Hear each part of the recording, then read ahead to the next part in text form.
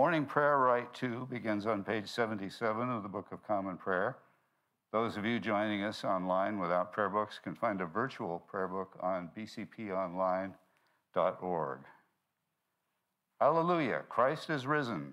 The Lord is risen indeed. Hallelujah.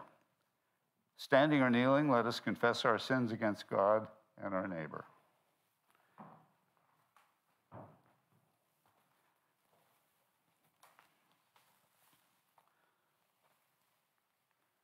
Most merciful God, we confess that we have sinned against you in thought, word, and deed, by what we have done, but what we have left undone. We've not loved you with our whole heart. We've not loved our neighbors as ourselves. We're truly sorry, and we humbly repent. For the sake of your Son, Jesus Christ, have mercy on us and forgive us, that we may delight in your will and walk in your ways, to the glory of your name. Amen. Almighty God, have mercy on us. Forgive us all our sins. Through our Lord Jesus Christ, strengthen us in all goodness, and by the power of the Holy Spirit, keep us in eternal life. Amen. Please stand.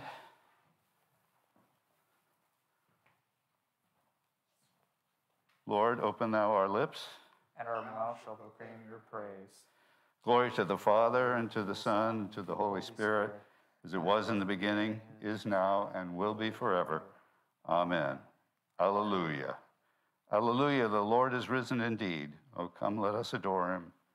Hallelujah. And now we'll recite in unison the Pascha Nostrum, Christ our Passover, on page 83 of the BCP. Hallelujah. Christ our Passover is sacrificed for us. Therefore let us keep the feast, not with old leaven, the leaven of malice and evil, but with the unleavened bread of sincerity and truth. Hallelujah. Christ, being raised from the dead, will never die again. Death no longer has dominion over him.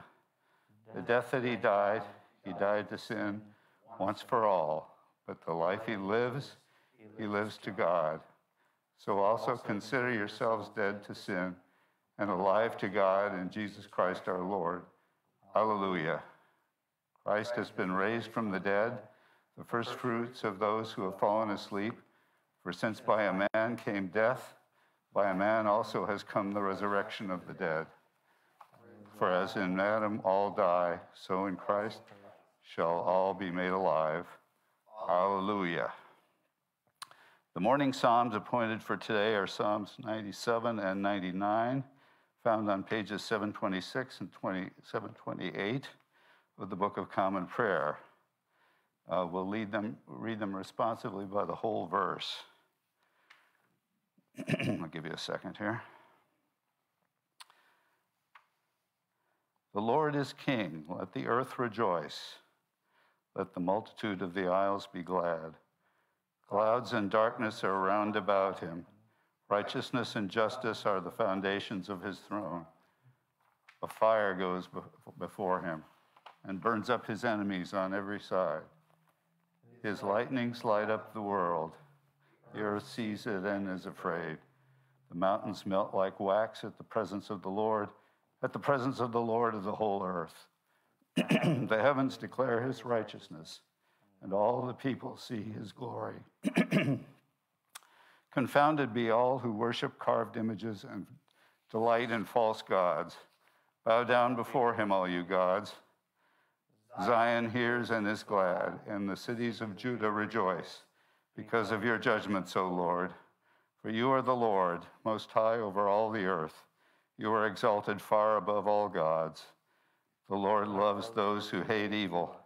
He preserves the lives of his saints and delivers them from the hand of the wicked. Light has sprung up for the righteous, and joyful gladness for those who are true-hearted. Rejoice in the Lord, you righteous, and give thanks to his holy name. And to the Son, and the Holy Spirit, as it was in the beginning, is now, and will be forever. Amen. The Lord is king. Let the people tremble. He is enthroned upon the cherubim. Let the earth shake. The Lord is great in Zion. He is high above all peoples. Let them confess his name, which is great and awesome. He is the Holy One. Almighty King, lover of justice, you have established equity. You have executed justice and righteousness in Jacob. Proclaim the greatness of the Lord our God and fall down before his footstool. He is the Holy One. Moses and Aaron among his priests, and Samuel among those who call upon his name. They called upon the Lord, and he answered them. He spoke to them out of the pillar of cloud.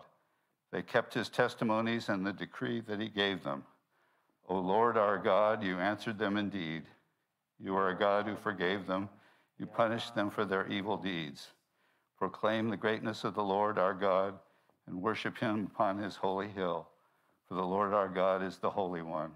Glory to the Father, and to the Son, and to the Holy Spirit, as it was in the beginning, is now, and will be forever. Amen. Please be seated for the first reading.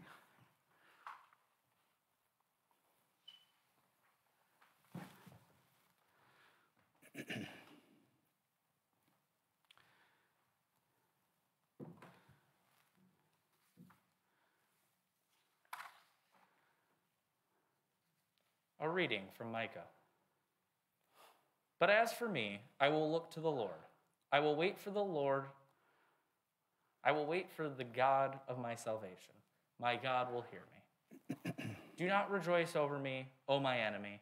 When I fall, I shall rise. When I sit in darkness, the Lord will be a light to me.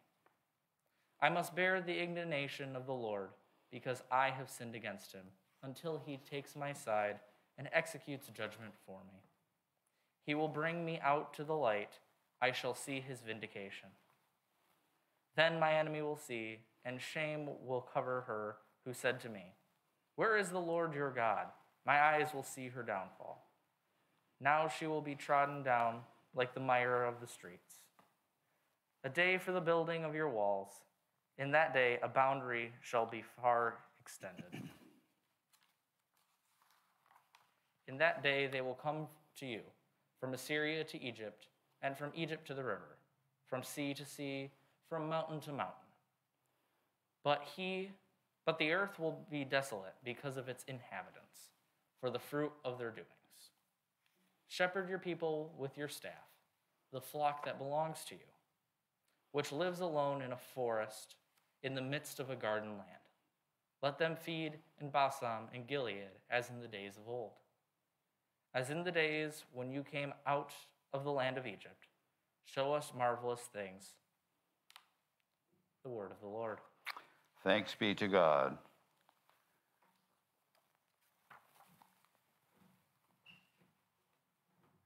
And now we'll recite in unison the canticle First Song of Isaiah on page 86.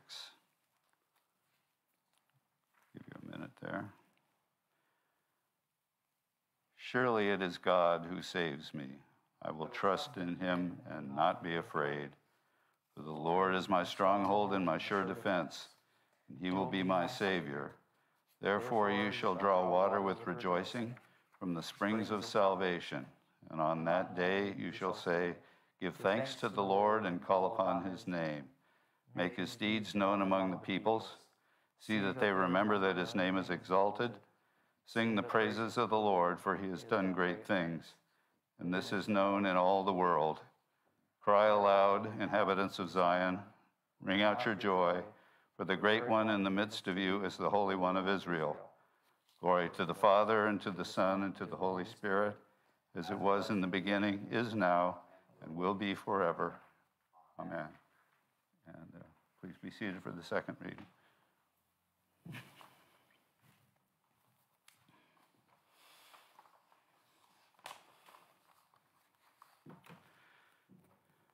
A reading from John.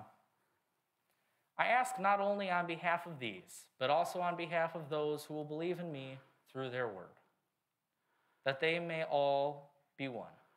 As you, Father, are in me, and I am in you, may they also be in us, so that the world may believe that you have sent me. The glory that you have given me, I have given them, so that they may be one, as we are one. I in them, and you in me, that they may become completely one, so that the world may know that you have sent me and have loved them even as you have loved me. Father, I desire that those also whom you have given me may be with me where I am, to see my glory which you have given me, because you loved me before the foundation of the world. Righteous Father, the world does not know you, but I know you, and I know that you have sent me. I made your name known to them, and I will make known, so that the love with which you have loved me may be in them, and I in them. The word of the Lord. Thanks be to God.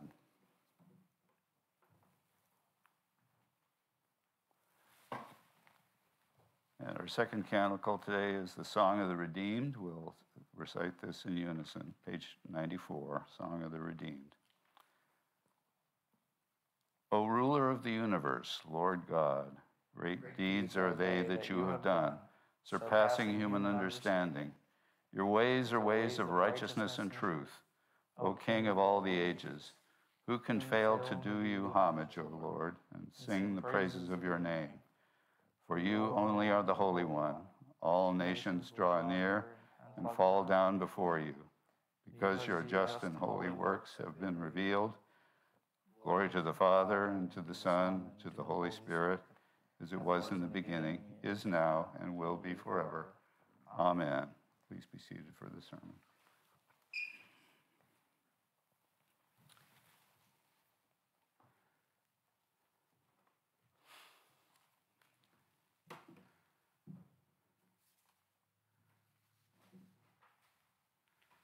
Grace, mercy, and peace to you from our risen Lord, Jesus Christ. Amen. Amen. What does it mean to be in communion? We often speak about our partnerships with other faith traditions here in the Episcopal Church. We speak about our friendships and bonds with one another, and we speak of our bond with Christ our Lord. We often call these acts communion. But what does that mean? Well, I would say it means we are bonded in a certain special oneness with something. And as Christians, we often attribute that unique and spiritual bond we have with each other to the sacraments. That is our shared baptism and our shared communion in Christ.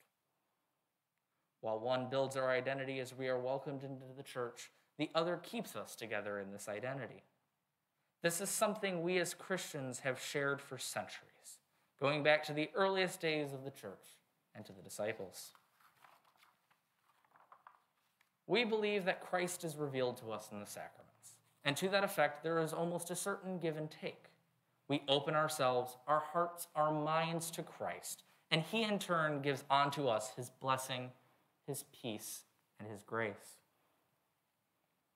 Just as the disciples in Scripture before us had their eyes opened to God the Son by the miracle of the Eucharist, so too are we able to better see him when we partake in these celebrations. This act of communion with Christ and with each other is the foundation that our identity as Christians is built upon. The two followers who were leaving Jerusalem for Emmaus encountered Christ risen on the road and were spiritually lost. They had had their whole worldview shattered 3 days earlier. For all they knew, if they were identified by the authorities, they could have suffered the same fate as Jesus. We all have probably felt similarly these past months. In a time of plague and sorrow, in lockdowns and quarantine, our worldview has been shattered. But we still have hope. We look to the future. We look to new possibilities. As these followers of Christ speak of the dark times of their day along the road, likely passing the hill of Calvary as they travel along, it is in the shadow of these dark places and times of dread that we encounter Christ along the road. As they did, they achieve communion with one another. As they walk, Christ asks them about the day's events, and they relay the things that they saw. But Christ, as always, challenges his followers to think, to consider their learnings and their beliefs. They debate among themselves, and then he relays his message to them, and finally reveals himself, not only by scripture and prophecy, but also in the celebration of the Eucharist. And after these two break bread with the Lord and their eyes are opened, they realize they must return to Jerusalem to again work and serve alongside Christ and his mission. In this act, these men are brought into oneness with the Lord, communion, As they open themselves to him and to each other on the road, so too does he reveal himself to them in this act. Christ is revealed to us in Scripture and sacrament. And though our eyes may be closed to him in the dark times in our own lives, all it takes is conversation and examination to let the light that is the risen Christ back into our lives. Amen.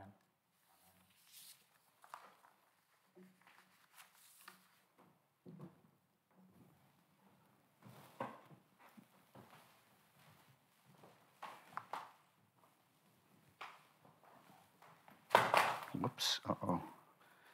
Got it?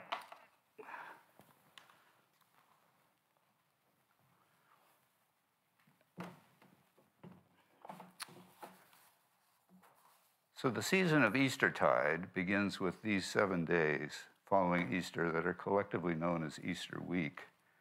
Today is Easter Wednesday, and in the Roman Catholic liturgy, as Ethan alluded, the gospel reading for Easter Wednesday is Luke 24:13 through 35, the story of the travelers on the road to Emmaus, which, if you'll indulge me, I'd like to briefly explore.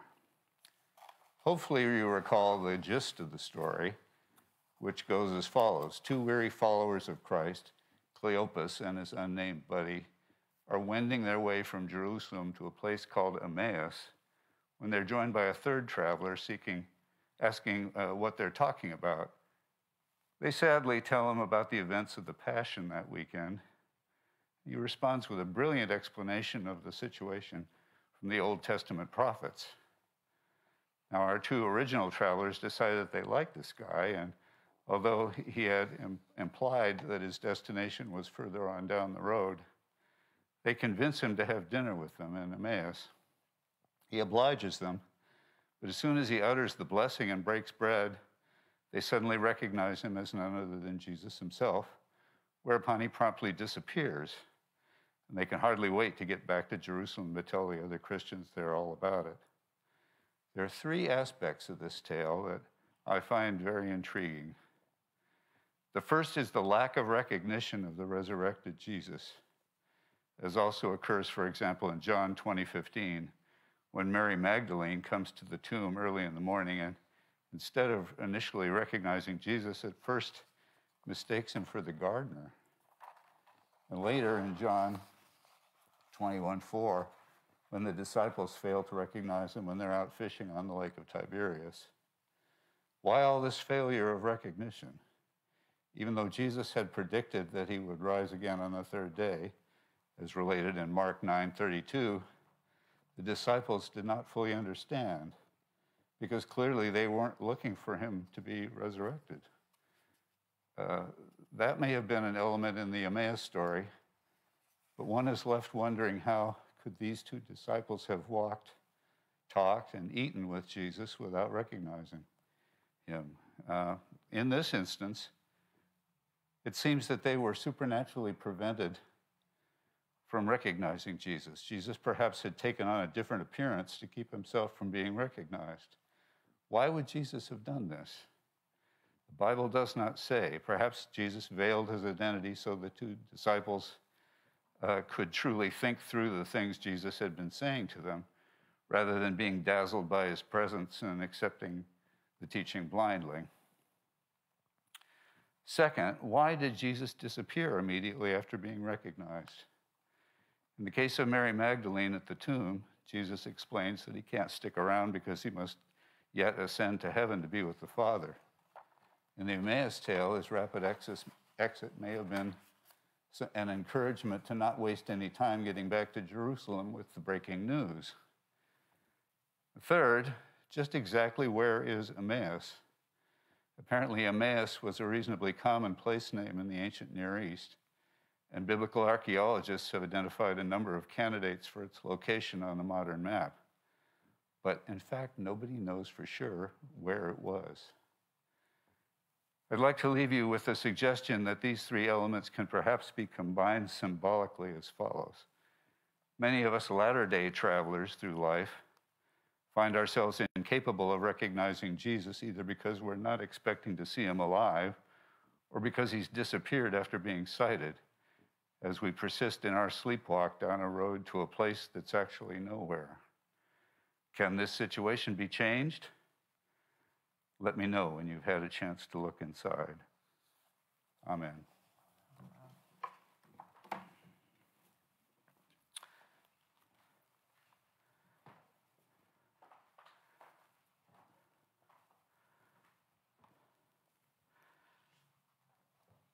Now let us stand and recite together the Apostles' Creed on page 96.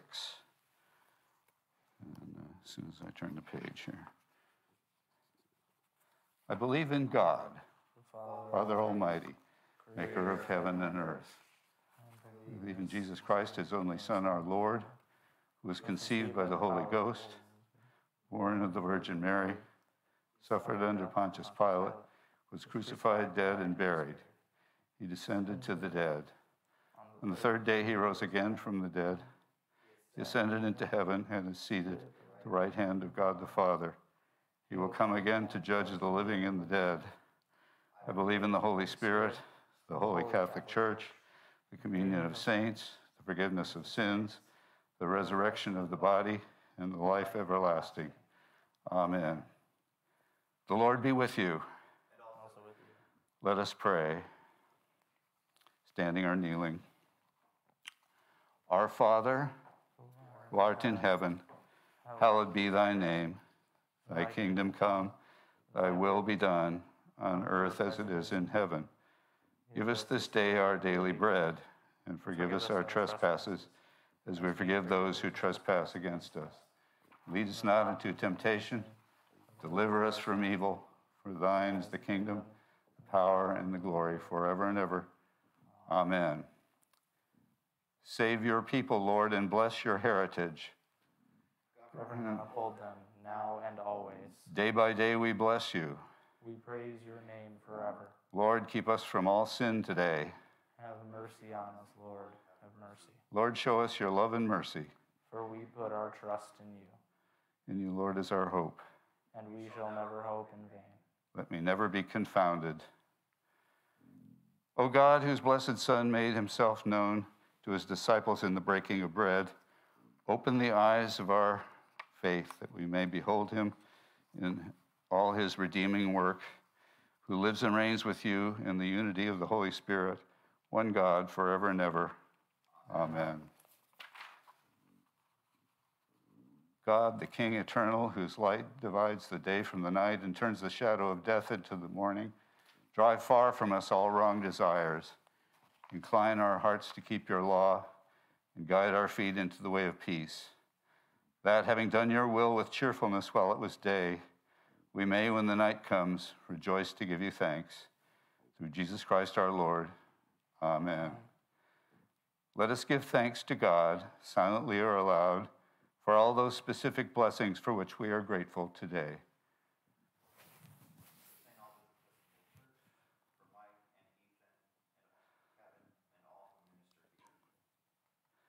Students of Capital University. For Mary. Let us pray silently aloud for all the persons whose needs are close to our hearts.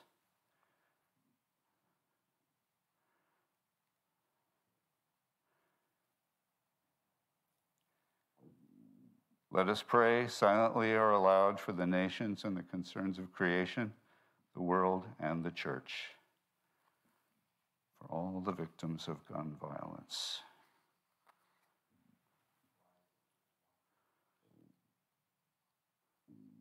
Let us pray for our own needs and those of others.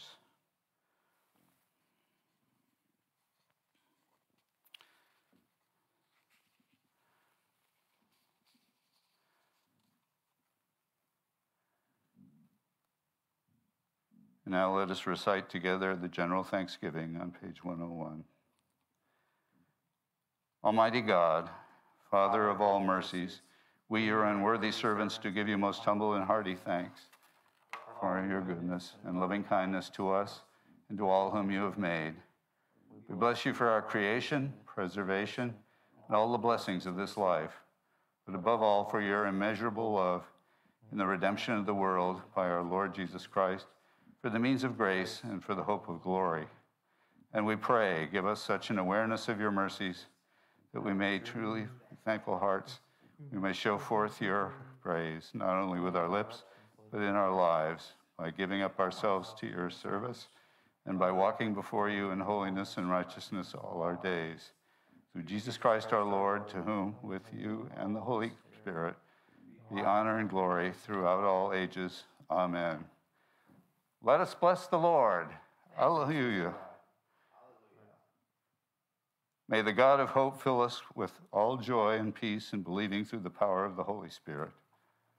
Amen.